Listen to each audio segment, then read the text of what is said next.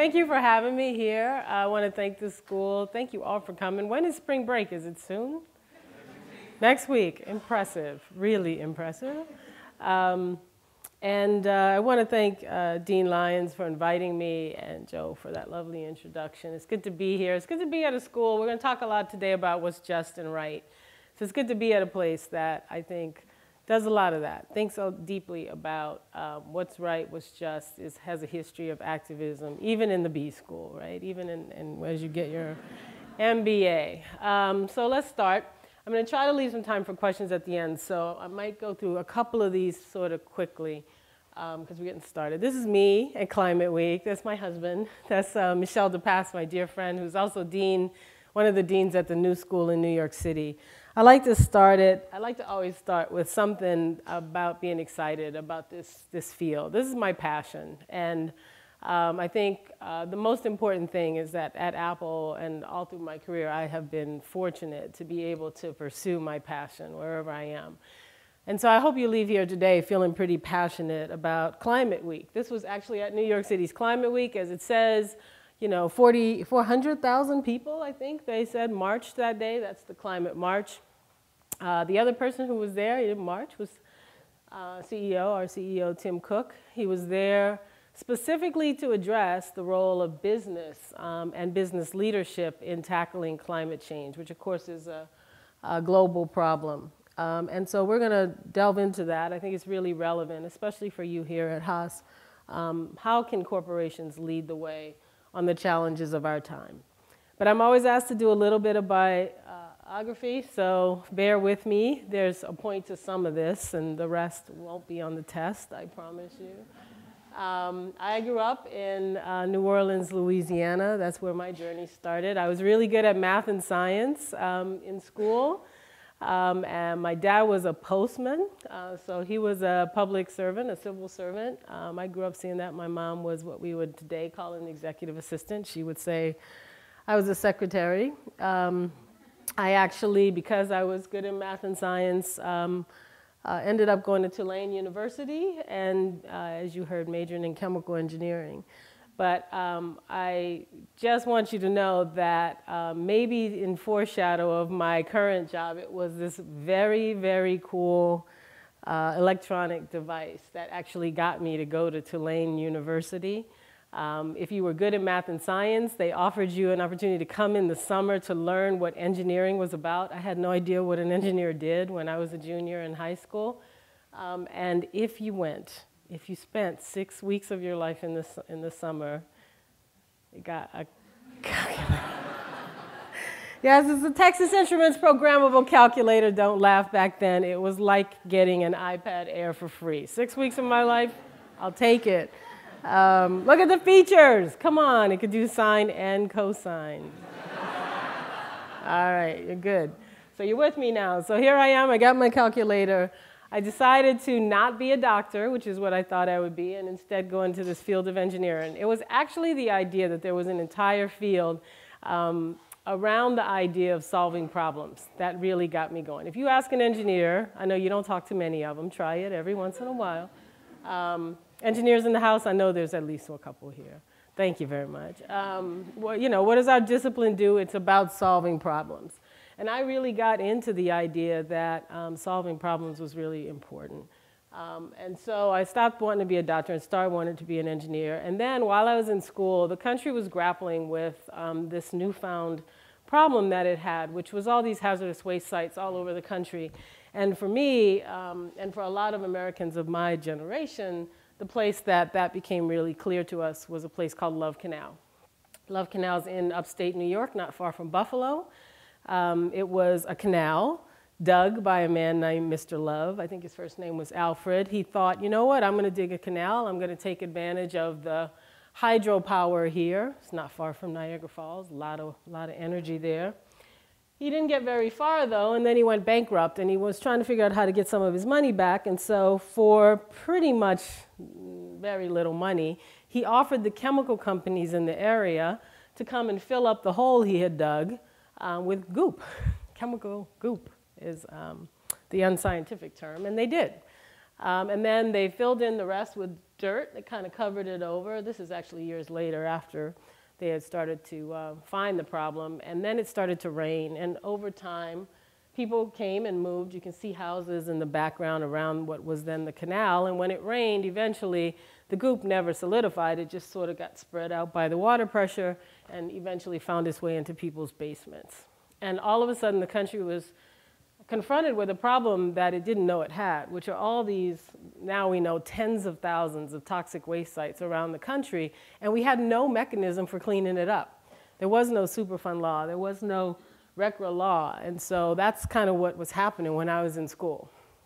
And this is the only part of this whole long story, which is, I remember being in college and studying to be a chemical engineer. And chemical engineers, by the way, are the ones who design and perfect the processes of making chemicals, but there are byproducts. I call it goop, but there's chemical waste that comes out as a byproduct.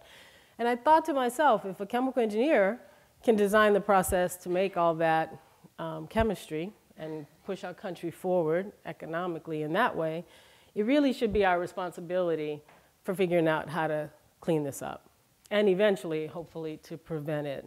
And that was the beginning of my environmentalism. I tell that story because I think a lot of times, especially if you're fortunate enough to spend any time in California or some of the beautiful places in our country, you think environmentalists are people who wear Birkenstocks and spend most of their time outside.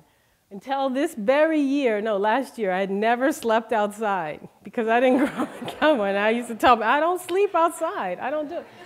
The women at Apple found out and made me go camping. So now I really, really like it. But I do want you to know that it doesn't mean environmentalists are born sometimes because of the blight that our society creates, not only because of the beauty that we're all fortunate to experience. So I'm an engineer. Most engineers go to work in the private sector, but even back then, clearly I thought I wanted to do something to leave things better than I found it. This is out of chronological order because this is my same hometown after Hurricane Katrina. I put it up there. It doesn't really have that much to do with the talk, except we're going to talk a lot about climate change. You could probably almost see my house or maybe the roof of my house in that picture. That's going towards New Orleans East in the Ninth Ward. My mom lost her home in Hurricane Katrina, and as did everybody in our neighborhood. She didn't lose her life, which was a lot more than we can say for a lot of people.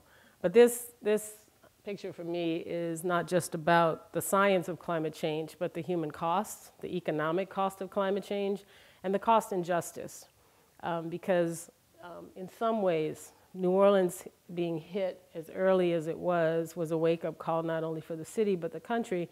But there were pledges and there have been lots of money and effort spent to make New Orleans whole again. And you know, if this keeps happening, not just to New Orleans, but Hurricane Irene and Hurricane Ruth and tornadoes and typhoons all around the world, we're going to run out of the money to make cities whole again. So it's really a story about justice and about rights and about fairness that we're confronting when we talk about climate. All right, back to my journey. Here I am. I graduate from school. I actually go to graduate school at Princeton. I'm going to skip that for just a second, but my first really big job ended up being in Washington, D.C. That's the U.S. Environmental Protection Agency building in Washington, D.C. I started at EPA as a staff-level engineer in 1987. And in 2009, President Obama asked me to 2008, he asked me to run the place, and by 2009, that's exactly what I was doing. I think I'll just say about being a public servant that there is no higher calling in my mind than serving our country. And one of the things I worry about a lot, and maybe we'll have time to talk about in Q&A, is that our best and brightest, folks like you, are not going that way because there's been so much said about public servants. But the vast majority of the people I met all along my career, both in New Jersey and New York and then in DC, were some of the hardest working, brightest people I knew. And they were following their passion, which as you remember, I think is really important. One of the things I loved to do, I used to run an enforcement program for many years in New Jersey and at EPA, was to go beyond what's required. The companies I loved to work with, and there are many of them out there, would come in and they'd have an enforcement problem, a compliance problem, and they wouldn't just come in trying to figure out how to make us look bad and them look good. They would say, okay, let's figure out how to end up with not just what you want me to do, but let's talk about what's possible. Where can we innovate? Where can we find something that actually, if we can figure it out, leaves things better than we found it? And those are kind of the really important lessons from that time. Now, people always ask me, what was your favorite thing at EPA? Definitely the endangerment finding, the finding we made that said greenhouse gas pollution was endangering public health and welfare, the basis for the Clean Power Plan that's out there now, the basis for the car and truck rules that are out there now. There's talk about changing what's possible. I mean, I think part of what we tried to do the whole time we were there was keep raising the bar, first asking the question, answering it, and every time we answered it, coming up with a new definition of what's possible. My last day at EPA was February 14th, 2013, so 2 years ago, Valentine's Day. And that building that you saw was, back in the day, the home of the U.S. Postal Service. And so there were lots of lessons in that for EPA. But for me, there was the reminder of my father, because remember, he was a postman. And so every day when I would go to work, I would have to cross over the seal of the post office. And every day, I thank my father for the gift of public service that he gave me. All right, so now I leave public service, and I go clear across the country to Cupertino, California. There she blows. There's one infinite loop. I immediately went from being a regulator to being regulated. I immediately went from having about 17,000 people working for me to like 17, more or less. And thank heavens I finally got my iMac on my desk. But you know, the biggest change of all was I went from being an environmental leader. There's no change. I'm still an environmental leader. That's the point, you know. That's what I hope you take from this. You know, I wasn't going to change my stripes. Tim certainly knew that. So why did I choose Apple? A couple things. I heard in my interviews, and I hear every day at Apple, the thing I firmly believe, which is that you do not have to choose between a thriving economy, economic growth, and a thriving environment. I really believe that. When people kind of assume that, oh, that's naive, I say that's because you're not creative. It's not naive, you're not creative, you're not being innovative. You suffer from a lack of innovation if you can't figure out how to do both. And in fact, many of the answers are right in front of us. We'll see a couple of them. Apple walks the walk. That's another reason I went there. I wasn't going to go somewhere to be the former head of the EPA and give green cover to a company that wasn't really about doing something. They go beyond, we go beyond what's required. And we're constantly challenging the boundaries of what's possible. My job at Apple is kind of fun. The reason I only have a small number of staff, it's definitely bigger than 17, is that we made a decision to keep the business units or the parts of our businesses that work on environment where they sit.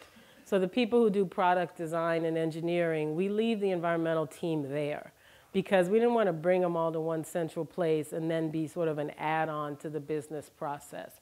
The people who do clean energy are still located in our facilities group. And that's where they're in the best position to make impacts as we're making decisions, whether it's about a new data center or a new building or a new facility or a new retail store. So I kind of like that. I think my job then becomes, yes, part strategy, part this idea that the whole is bigger than the sum of the parts. There's all these great things happening at Apple. How do we put that into a coherent strategy? How do we make sure that it's all bigger than the sum of the parts? Now, Tim always says, if you ever hear him speak, that we want to leave the world better than we found it. We focus, we simplify, we focus and simplify on a couple of big ideas. You guys probably have seen, well, some of you may have seen this before, but it bears watching one more time. Just check it out. Better. It's a powerful word and a powerful ideal. It makes us look at the world and want more than anything to change it for the better. to innovate, improve, to reinvent, to make it better. It's in our DNA. And better can't be better if it doesn't consider everything: our products, our values, and an even stronger commitment to the environment for the future, to use greener materials, less packaging, to do everything we can to keep our products out of landfills. Changes that will benefit people as well as the planet. To us, better is a force of nature. It drives us to build things we never imagined. New data centers powered by the sun and wind. A new manufacturing facility that runs on 100% clean energy. And new product designs that make use of recycled materials. All ways to reduce our impact on the environment. We have a long way to go and a lot to learn. But now, more than ever, we will work to leave the world better than we found it and make the tools that inspire others to do the same. So that voice is Tim's. I like to point that out. If you're at Apple, everyone knew. But it was really important to us to get someone who sounded authentic. He sounded the most authentic out of everyone who read it.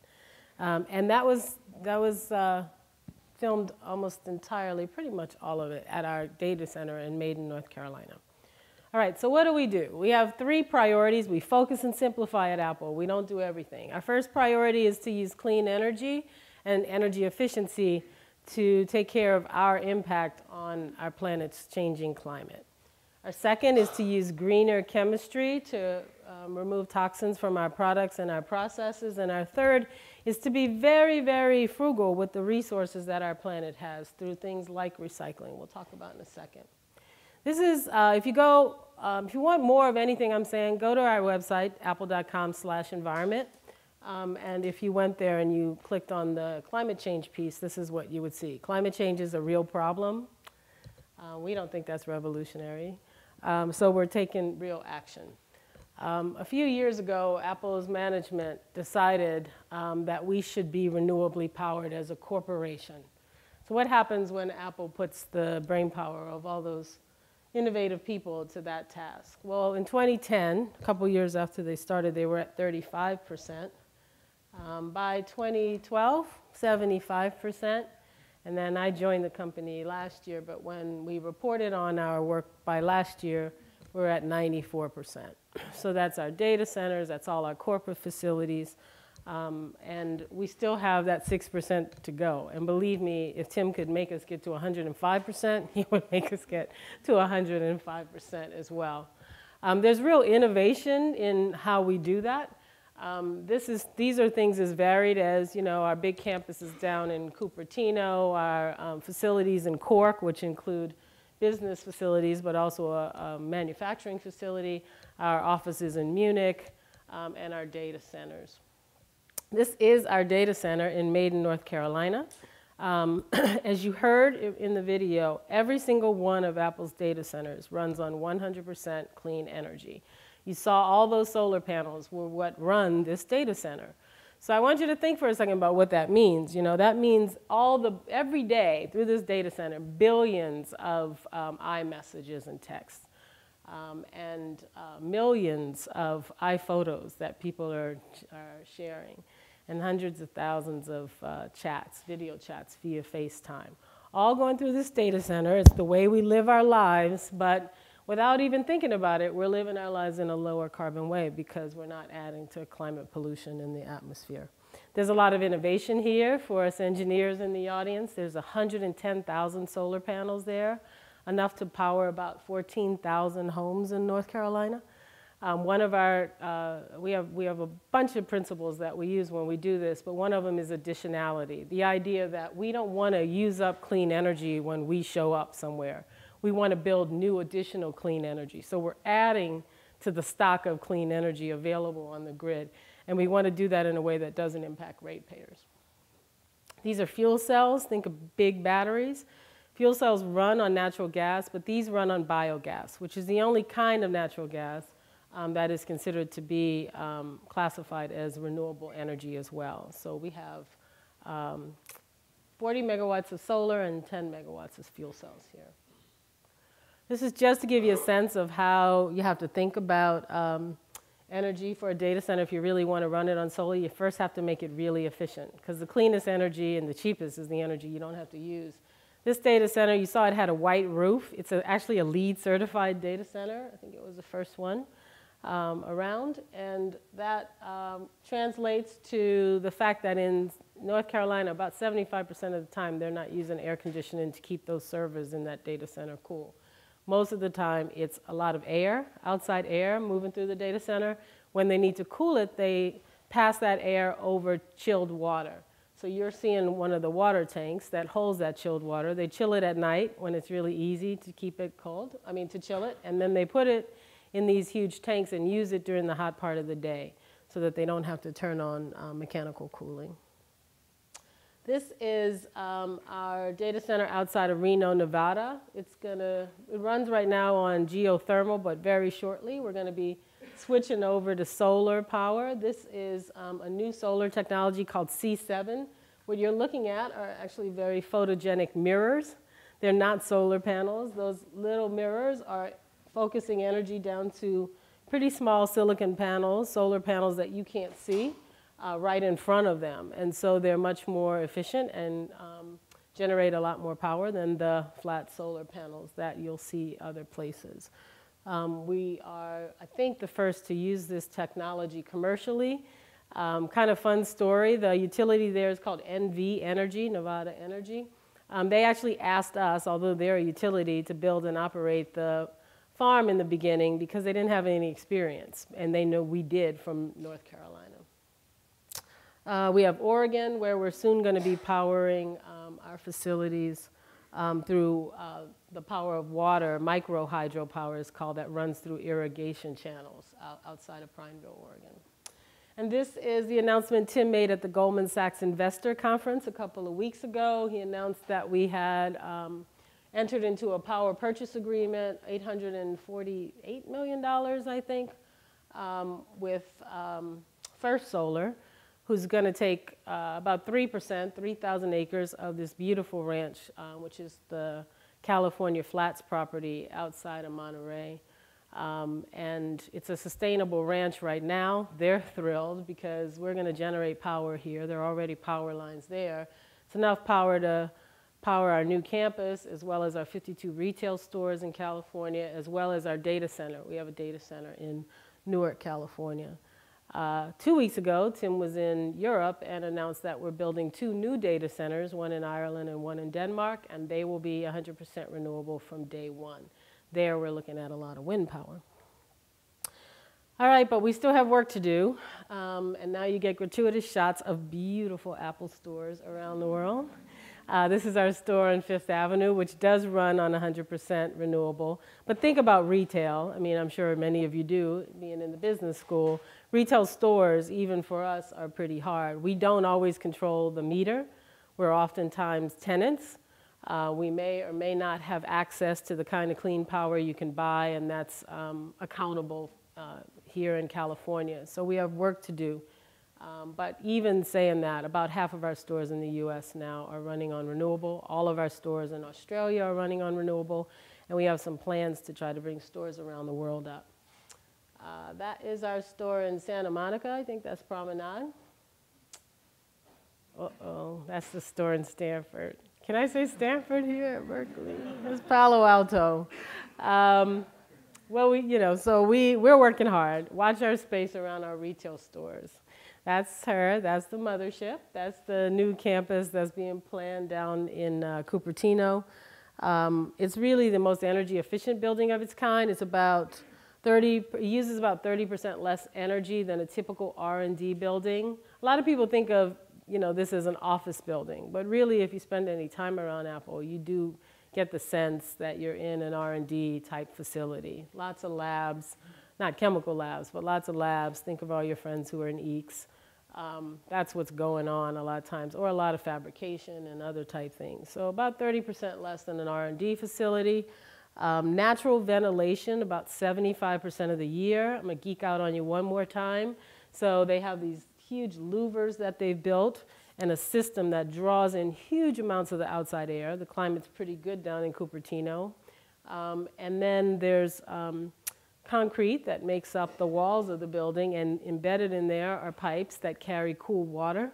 So when you take all that air and you pass it over cool concrete, the air gets cooled on the way into the building, so that 75% of the time you don't have to worry about artificial conditioning of the air. So, and it makes for a pretty nice experience because you get lots and lots of fresh air through the building. It's on property that belonged to HP. When HP owned the property, it was about 20% unpaved, about 80% paved. Because of this unique design, we're planting about 7,000 trees and we're flipping that. It'll be about 20% impervious and the rest will be open space. It'll run on 100% renewable, and that California Flats project that we just looked at will be part of the answer. The other part are what you see on the roof. Those are solar panels that will be there and on other structures on the campus. All right, just one more thing, our carbon footprint. Got to throw some numbers up there for you analytical types. Our carbon footprint, 33.8 million metric tons or so. And I want you to just look at where that happens. The vast majority of it, about 70%, is in our manufacturing sector. And if you know anything about us as a company, most of that means in our supply chain, with our supply chain partners, i.e. not at facilities that are owned by Apple. So what we've said is that we want to take responsibility for the entire supply chain of Apple products. So Tim has said that that is where we have to make our next set of innovations. How do you cut carbon emissions in factories that do business for us, but also do business for other people, and that we do not own and operate. So watch this space. We've been working really hard there, and we'll continue to do so. And the second thing I want you to notice is this green part, the second largest piece. It actually says product usage. That's not Apple at all in a way, although we take responsibility for it. It's you. Hopefully you own our products. It's the energy you use over the lifetime of the product once you purchase it. Why do we do that? Well, a couple of reasons. If you don't measure it, you don't know what's going on. Second reason, taken really largely, if there was no Apple and you didn't buy a product, this energy wouldn't be being used. And so we feel like you're using it. Our customers use it because they have our products. But third, it goes towards the fact that if you don't measure it, then you can't do anything about it. So how do we do something about the energy that you use? Well, that's the story of energy efficiency at Apple. This is actually the iMac in sleep mode from 1998 till today. In 1998, you can see it used about 35 watts when it was sleeping. And today it uses, that number is actually high, it's gone down, but let's use it for now, about 0.9 watts. In fact, today, running an average load, it runs between 35 and 36 watts. So it's fair to say today it uses about the same amount of energy working as it did in 1998 sleeping. So now think about that kind of equation changing, and you can see through generations how it's being cut, usually by half. Think about that multiplied by the millions of products we sell, and you start to see how you can impact that number with energy efficiency just alone. You also get a sense of resources, how much more resource efficient we are. Since 2008, on an energy side, we've decreased energy usage by about 57%. If you think Energy Star, which is an EPA program, so I like to use it, our notebooks are about almost 4 times the Energy Star standard. And our desktops are about 4.2 times the Energy Star standard. About 97% material reduction in that photo, as you can see. All right, we spent a lot of time on climate. I just want to finish up here on our other priorities. Toxics, if you knew me at EPA, I care a lot about toxic chemicals. I just think that toxics are showing up in our products and our processes. And we don't know nearly enough about them from a scientific perspective. But Apple's been a leader in this section of the industry for a long time. And I want to make it clear why. It's not so much because of our customers, we care deeply about them, but it's about the people like this person who are making our products. If you can reduce toxins from the products or from the processes, then that's a concern you don't have to worry about. This is the most beautiful power cord picture ever. I just love it. And it's there to give me a second to talk to you about one example of what it takes to really remove a toxin from a product. Years ago, Apple decided to remove halogenated compounds from all of our products. Cores are generally made with PVC, polyvinyl chloride, and chlorine is a halogen. So that means we had to get rid of the PVC in the power cords. That means we had to find non-brominated, non-chlorinated thermoelastomers that were safe enough to carry electricity over many years and could be certified as so. It took years for Apple to do that. We're now certified with those PVC-free power cords in 40 regions around the world. Those cords are also phthalate-free. Our touch screens are arsenic-free. BFRs, the brominated flame retardants that have been so much in the news, Apple years ago took out of our enclosures. We use metal hydroxides and other compounds to ensure that our circuit boards and our cases and our enclosures are BFR free. I don't know of another company that does more, does it better, but we still have tons to do. And the last one is kind of really interesting. Watch this space too. It's the whole idea of the circular economy. Maybe some of you have started to study that here in a school like Haas. I know you think about sustainability all the time, but we make a lot of stuff. We make a lot of products, and that means we use a lot of raw material. We've all seen or heard some of the concerns around electronic waste. Actually, that's not our big concern at Apple. For a long time, Apple's led the industry in collecting used electronics and then auditing our recycling chain to make sure that they're recycled properly, that they're not finding their way accidentally into a landfill or into a dump somewhere where they're unregulated.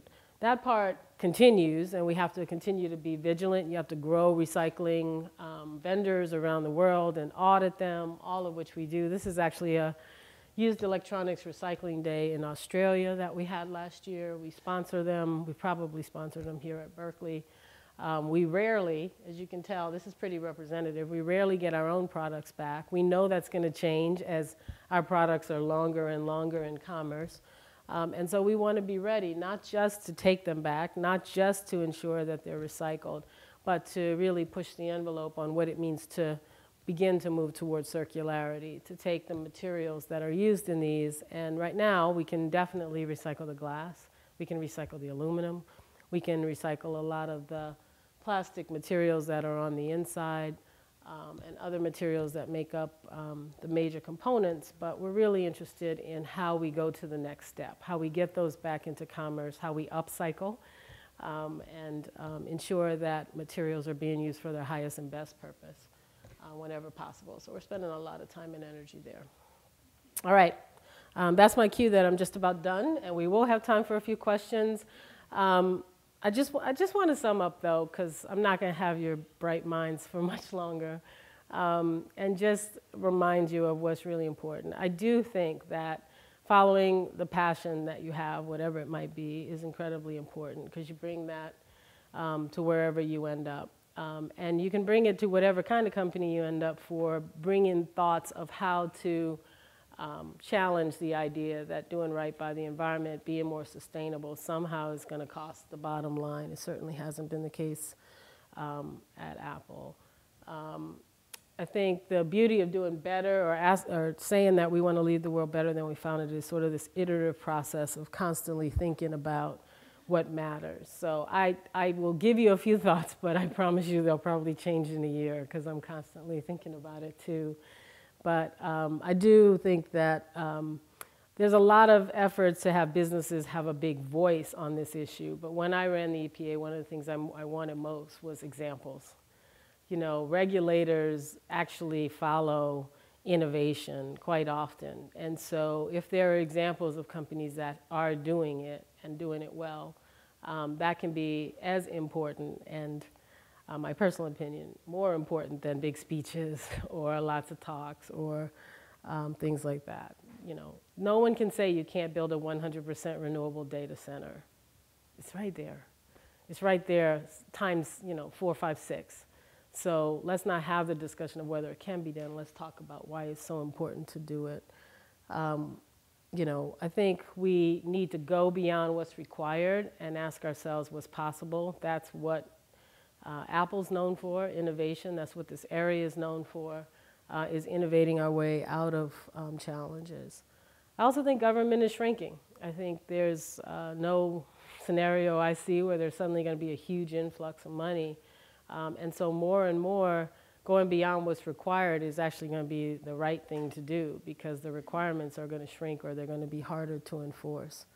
I do believe innovation is a huge competitive advantage. I believe generating your own power and knowing how much you're going to pay for it years and years and actually decades into the future is, we're probably underestimating economically how important that will be. I think using less energy is important. I think using less material is so wise, so smart. And I do think the circular economy holds the key. But I also don't think we can be naive about the technological challenges that we're going to have to get from where we are to real circularity along the way. Now, we are pretty happy to compete. This is the ad we ran last year around Earth Day. It was during some of our well-publicized trials with some of our competitors. But we thought we'd be a little bit cheeky and just say, there are some ideas we want every company to copy, along with a picture of our data center. And that's what you're going to have to think about as you enter the business world. Whatever company you end up at, what's your equivalent of getting that data center built and done? What's your equivalent of taking the PVC out of the cord? What's the challenge that you set before the company so no one else can say that it can't be done? My son is a student in college. He goes to Michigan. He sent me a message not too long ago. It's getting to be a while. He had a friend, Vikram, who saw that Greenpeace was giving Apple real kudos over our clean energy investments. And his note said, "Tell your mom I said congrats on making a difference in the world by spearheading good policy in the corporate world." Policy in the corporate world. I came from being a policymaker, and yet here is somebody, and I think rightfully expecting that we don't stop making policy because we're in the so-called private sector. We are public servants, and in many cases, the tables have turned and business is expected to lead. And I think government and, in my opinion, customers will clearly follow. That's our responsibility. It doesn't just stop with the love canals of the past. It doesn't just stop with communicating with our customers. And it includes getting financial return for our shareholders and getting certainty for them as well. It includes freeing up innovation in the service of doing better. And it really does leave a chance for us to leave it better than we found it. Okay? Thanks.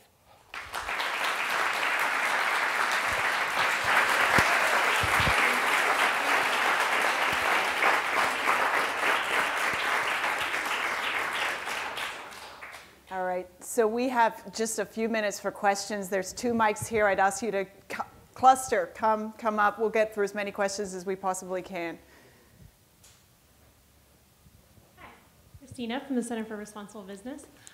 Thank you so much for your talk. And question I have for you, so we are in the business of writing case stories and consuming them. So first off, we'd love to tell some of your stories. In particular, I found it intriguing what you said early on about how your group is structured, and this is something that students are really intrigued about. So you mentioned a centralized sustainability team versus sort of integrated throughout the company. So I'm wondering if you could share a little bit about how that changes your role and your thinking as a leader and how that's effective at Apple. Yeah, and it depends on the company, so I'm just going to speak from experience at Apple, and I'm going to give you the quick answer and then encourage you to email me, and I'm happy to talk to you a lot more about it.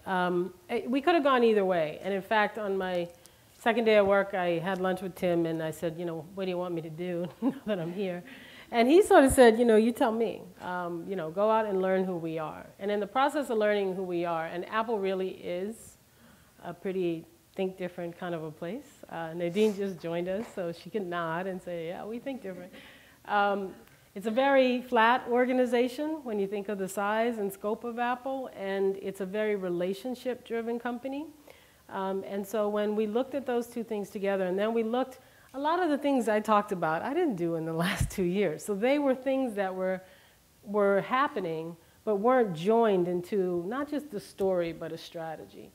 When I thought about that, it seemed to me that it would be a mistake to take the people out of the units where they were able to accomplish this level of work, all to come work for me and sort of learn a different way. I didn't see the need for it.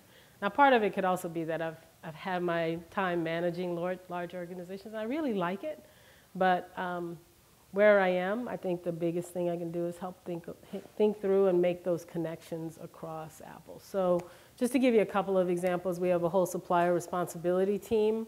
They are embedded in our operations function. And then I sort of work with them to make sure we're challenging ourselves to be as aggressive as we should be in terms of setting our goals for that program. We have an energy team which sits in facilities. We have an environmental technology team which sits in product design. And so when you think across, and we have a corporate recycling team that actually, interestingly enough, sits in our facilities group as well, because they grew out of the kind of recycling you do at an office building, and then they just grew, they continued to grow until they, I think, run the world's best electronics recycling and take-back program.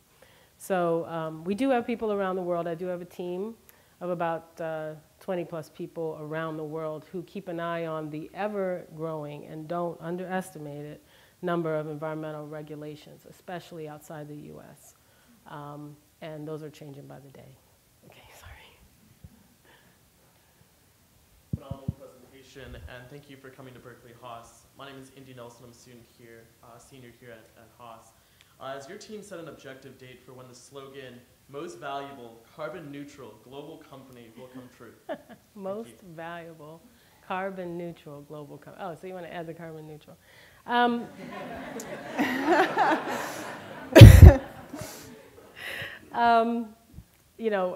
think we have said the following, and this is another thing that I actually really love about Apple. Apple is we're very hesitant to make big promises and set big goals and then come back and explain what we could or couldn't do. It goes back to this idea of surprising and delighting customers with products. So it's sort of in the DNA of the company that you work really hard on something, and then one day you have this moment where you say, look, it's ready for us to share. It's right. We think it's right. So we have resisted up until now saying, here's the timetable by which we'll get to neutrality. And I think even if you said, well, I disagree with that, which I think some people could very well do, other companies have taken a different approach. I'm not there yet in being able to set a date that I know we can meet. I think there's going to be a couple of things we have to learn how to do really well in the supply chain. And so that will be key to it. So I don't have a date for you yet. Yes, ma'am. Hi, I'm Frances Chang, second year full-time MBA student. Really inspired by your servant leadership and also your your drive to do what's right, and also your question of what's possible. But I think here at the business school we ask a lot of times what's profitable, and so I would like you to kind of share your experience in that kind of juxtaposition of what's right and what's profitable, and how have you been able to push what's right versus what's profitable? Well, a lot of the decisions you saw, I wasn't around at the very beginning. I will tell you this, on the energy projects that we do, there are none of them that are not profitable. They might not be wildly, insanely profitable, but they're profitable. We are generally able to beat the cost of brown power. And we were talking about this earlier, but a lot of that is because the price of renewables is going down. Not just the capital cost. The capital cost, and of course the operating cost of renewables is really low compared to having to figure out how to get the fuel and ship it and clean up the emissions when you're done. So it's pretty easy to look at the operating costs and see how they're comparable or lower. And so now you have to figure out the capital costs. We do have the ability to make investments because we have money that allows us to do it. On the toxic side, that's probably the area where you could argue that's done because we believed we should do it. A lot of regulation has come up alongside it or actually after, so that now, especially in Western Europe with the REACH program, which I'm sure some of you study, and the Ross program, a lot of those things, but not all of them, are now mandated or mandatory in some way. So profitable there is really a compliance cost. And then on the recycling front, I think there the possibilities are really endless. And we have work to do on the technology side before we're there. Right now, we use really good quality material in our enclosures. We use aluminum. It's easily recycled and it has a value. So you can see that from the recycling process, you can get money back. But what we'd like to do is perfect a cycle where, how do I say it? What happens in recycling is that you sort of make the market. I mean, you can see that with the recycling that happens in this area. Because so many organizations mandate, so many municipal governments mandate a high rate of diversion from landfills, businesses come in, they know they have, every day I'm going to get tons and tons and tons of waste, and my job is now to figure out how to keep that from going for a landfill. So the private sector comes in once it knows there's a certainty of input, because then they have something to work with. That's what has to happen on recycling for electronics too. There has to be a market that forms knowing that all this used material is going to come in and it's going to be required to be recycled. And that, I think, is where if we can get a couple of technological innovations along with regulatory requirements, it'll be quite profitable. You'll actually see job growth around recycling, I think. Okay, good. This is the last question. So no pressure. You've got to make it good, though. Hi, my name is Tiffany Polk. I'm from Perez. It was a pleasure to see you at the annual meeting the other day and also hear Tim Cook talk about everything that you guys are doing in renewables. Yeah, it's cool. Simple, quick question. In your opinion, do you think that the upcoming United Nations Climate Change Conference is going to be a game changer? I hope so. I no longer have the inside track on knowing, but I will say that, you know, there were a bunch of things that everyone said had to happen to see some real progress in Paris in December. And one of them was that China had to decide to embrace the global challenge and be part of the solution and not simply look for economic help to do that. And that happened. And that was huge, really huge. I think the United States being in a position of leadership, and I know this sounds cliche, nothing would have changed if we went in without the ability to see our way to meet the goals that President Obama has set. So I know that right now, soon, the U.S. is going to be submitting its plan for how we're going to get to that number. So a game changer, yeah, I think so. The thing about regulation is that there's never a moment. I mean, when you pass a new law, the Clean Water Act, the Clean Air Act, the euphoria that happens, I wish I had been there for one of those, like in the room. But regulation is different. It's incremental. And it usually lags and follows. I do think just because of the amount of CO2 we're putting in the air right now and the time it's going to be in there, we're all going to have to be thinking about adaptation and climate risks to economies for a long, long time. But if we don't get on the path with a world that's sort of focused on addressing this problem, and hopefully that's what Paris will do, we'll be that much worse off. So, yeah. All right.